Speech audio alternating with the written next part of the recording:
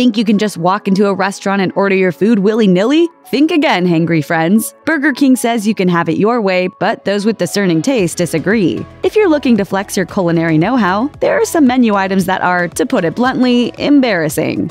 Here are a few things you can go ahead and 86 the next time you're dining out.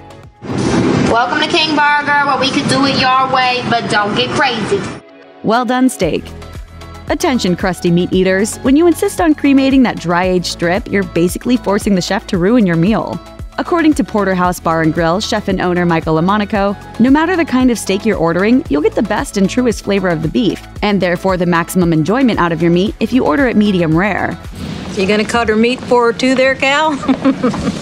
And according to Munchies, charred meat is high in compounds that have been linked to both cancer and dementia. So take a hint from the pros and save the overcooking for your next backyard barbecue.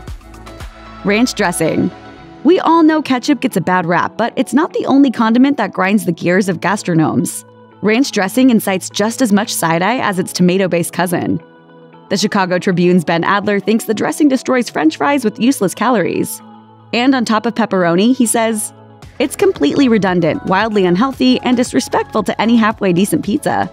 It's tradition, and you don't monkey with tradition. Amen. In 2014, Eater reported a Dallas pizzeria charged a whopping $1,000 just for a side of ranch. Though it was all supposedly in good fun, it just proves you can totally ruin your food and your reputation with a drizzle of the creamy stuff. College kid cocktails. From Mai Tais to Amaretto Sours, many retro cocktails are making a comeback, made with top-shelf booze and fresh-picked ingredients. But there's simply no saving some concoctions. Brave Man Swamp Monster, that one. Okay, you got it. Swamps are known for their man. So much stuff in there. If you can gulp down vodka Red Bulls or Long Island iced teas like water, then your taste buds could use a little spiffing up. Red Bull vodkas are strange. I feel like I'm getting drunk and electrocuted at the same time. Any bartender worth their margarita salt will silently judge you for it, so maybe save that sex on the beach for, well, the beach. Hot tea. So why should anyone be embarrassed to ask for a cup of hot water with some leaves in it? I haven't arranged to marry him. I've asked him for tea. For tea. According to the bitchy waiter, it's a lot of steps for something that costs $1.50 and will maybe increase my tip by about 30 cents, so yeah, it's a pain in the ass.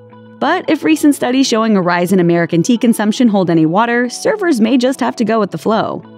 You'll be fine, you just need a cup of tea. What? Until then, if you have to sip that Earl Grey, make up for the inconvenience in your tip. A fork. Is it a faux pas to call for cutlery in a Chinese restaurant? Not necessarily. It's okay to suffer the slight embarrassment of asking for Western utensils until you master those chopsticks. But forks with pizza? Forget about it. Some Italian-American restaurateurs will shame you for using a fork on food that, back in Italy, is actually served with a fork. What situation isn't improved by pizza? As NPR reporter Sylvia Poggioli told The Salt, Italians who cut into their pizzas can only scratch their heads when New Yorkers erupt in fury at the sight of silverware near a slice. Give me some fork. When in Rome, New York City, fold that slice like you own the place. Oh, you gotta be fucking kidding me. Thanks for watching. Click the mashed icon and subscribe to our YouTube channel. Plus, check out this other cool stuff we know you'll love too.